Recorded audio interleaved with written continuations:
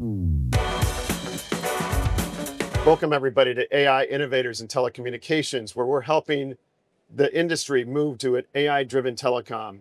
And I'm very fortunate to have with me today Paul from Zinkworks. Paul, could you introduce yourself? How you doing? I'm the CEO of Zinkworks. We're a professional services company and have a deep collaboration with Google working in telecoms. Well, Paul, that's really exciting because we just announced our autonomous network framework last week, and you're a great partner of ours. So tell me, what does autonomous network framework mean to you and your company and our customers? So that framework has been brilliant. It establishes a model that operators can implement against, and that's what we're doing for our customers. We're implementing against that model, deploying AI agents to help deliver that autonomous network ambition and dream that telcos around the world have. Well, and it's where we see folks today from a communication service provider perspective, they're really at phase 2 or 3, right? They have to get over cross the chasm, if you will. How are you helping them get to that point with AI and with the work that you're doing? So the autonomous network concept has been with the industry for about 25 years, but has never been achievable, always promised. What we're seeing with GCP is the ability to bring all the data to a single place, deploy real AI on top, and actually deliver autonomous networks. Well, it is about that data layer. It is about some new technologies and ways to actually implement it. 25 years is a long time. Why do you think we can do it now? We're doing it now. I've seen it happen today in production in real networks. We're delivering solutions that allow operators to significantly scale back the effort to manage that network. And we see in proof of concept at the moment, that ability to get that to zero-touch systems where the network can manage itself. And the self-driving is the ultimate goal. Absolutely. Operators spend a huge amount of money building out these enormous networks. And with the current management systems they have in place, they're not leveraging those assets to their full benefit. What we see is with the autonomous networks, with the leveraging of the AI agents, that you can get the full value out of that capital that's being deployed in building those networks. And I think what we're talking about is agents.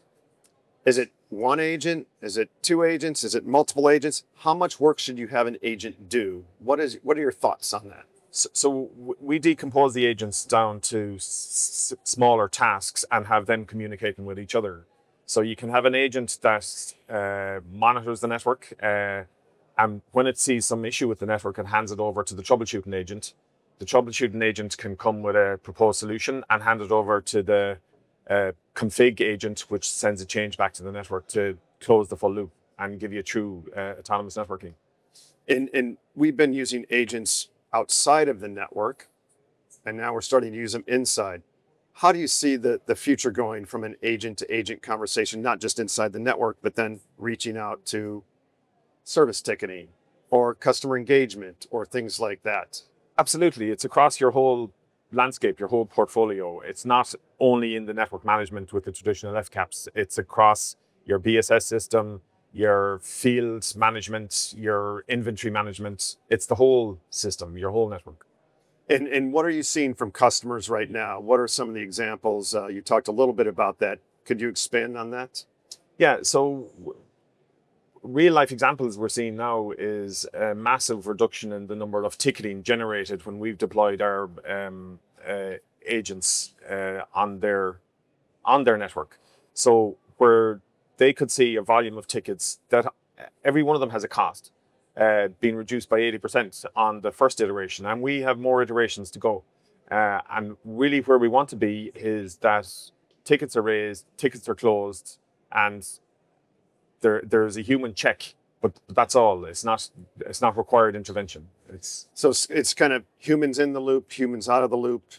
It's okay to have both, but as we move further and further into the autonomous world, we gain the trust, and we can let that run and learn on its own. Exactly. There is an organizational transition required there, first to establish the faith and trust in the solutions themselves, and over time, then you should see the human intervention reducing and stepping away entirely.